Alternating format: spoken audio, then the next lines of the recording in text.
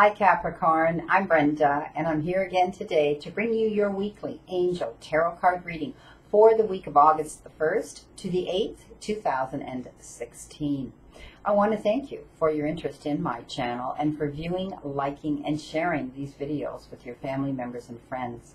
Welcome to all the new people requesting readings to my circle and blessings to all my return clients. As you know, this is strictly a general reading. Every single card for every single day of the week does not apply to every single person in the universe.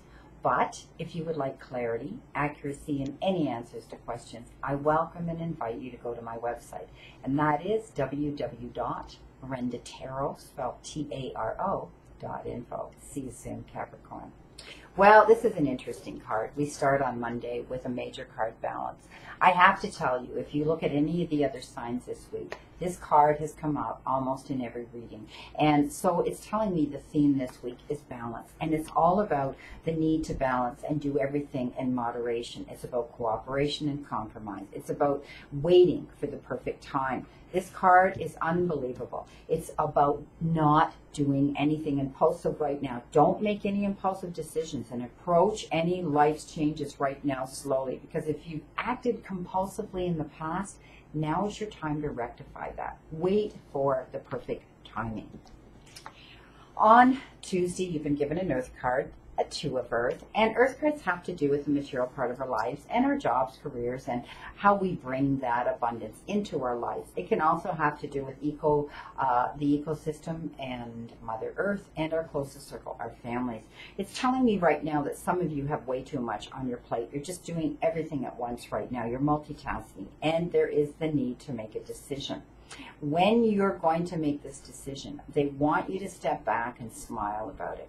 Take a playful approach. Don't go in there with your guns blaring and be aggressive. You're going to do this. You're going to make this decision and do that and say, wow, that was easy. Why didn't I do that a while ago? Why did I procrastinate? Why did I drag my heels? Six of Fire for Wednesday, crowning your week. Fire cards have to do with setting our passions and our creative juices into motion and putting those thoughts into motion. It's about a little bit of risk-taking for some, it's about adventure for others, and it's about definitely self-discovery. This is the Victory card. This is a card that says there's good news on its way, to the point where it shows me some of you are going to be receiving almost like public recognition and or receiving an award for something that you've been working on and doing. Five of Fire back to back for Thursday. This is telling me that there's some competing goals and you're going to be dealing with some bothersome details this week, and it's going to cause a conflict with someone else. So heads up for Thursday, my friend. Friday, water card, our relationship card. This is the Eight of Water. Water cards can be romantic relationships, intimate relationships, or not.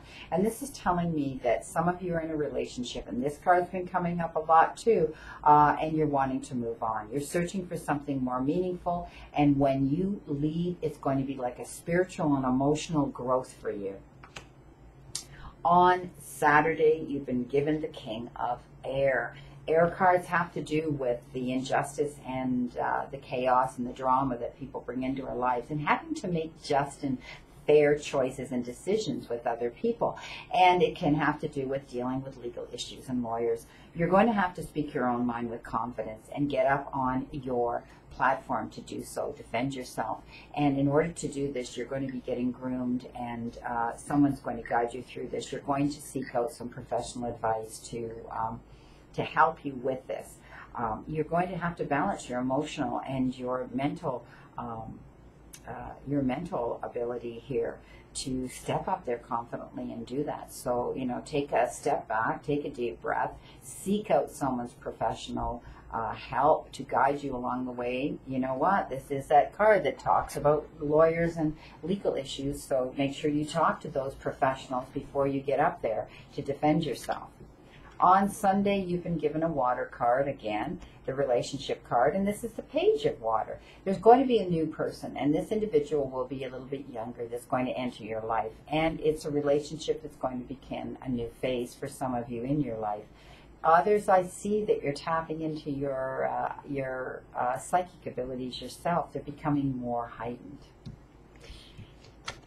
tying up this reading, I did incorporate that one Ascended Masters Oracle card, and you have been given energy healing. So it's telling me that some of you have the ability to attract healing yourself, to know that you can tap into the source and the universe and receive energy healing on your own. Often people that do that are, they believe and they manifest.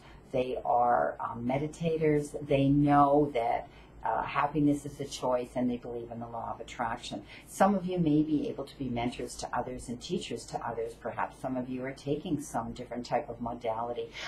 You're taking Reiki healing like I did, or you're taking holistic or naturopath, different venues and avenues that you want to go into, and a different vocation that's more of a natural alternative thing. Energy healing. Everything in the world vibrates. Every living cell on our planet vibrates and sends out wonderful energy. Make sure what you're sending out is positive, my friend, because it'll come back tenfold, bouncing back at you. I wish you a great remainder to today, Capricorn, and a wonderful, optimistic week to look forward to. The quote I chose today for you is, every accomplishment starts with a decision to try. See you again next week, my friend, and know that I continue to stand in that circle of light for you.